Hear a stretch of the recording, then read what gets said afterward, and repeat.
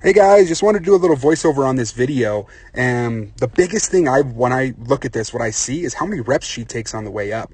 So she's going to work up to 127, but she's doing doubles and triples at 45, 65, 70, 80, 90, all the way up. She's doing doubles, triples, tons of reps on the way up. And that's one thing I see as a big flaw with a lot of athletes is they don't take enough warm-up sets. Like they'll take 4 or 5 sets. If they snatch 200, they're like 95, 135, 165, 185, 200.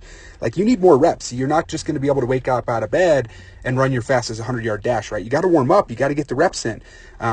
And you might have seen it where maybe on the end of a 15-minute EMOM, you might have felt the best and PR'd your snatch or something just because you got so many reps in and you're warm. Your body is loose.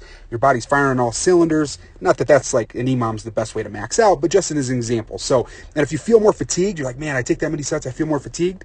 You got to keep training. You need to get in that kind of weightlifting shape to get your body primed to attack the max weights.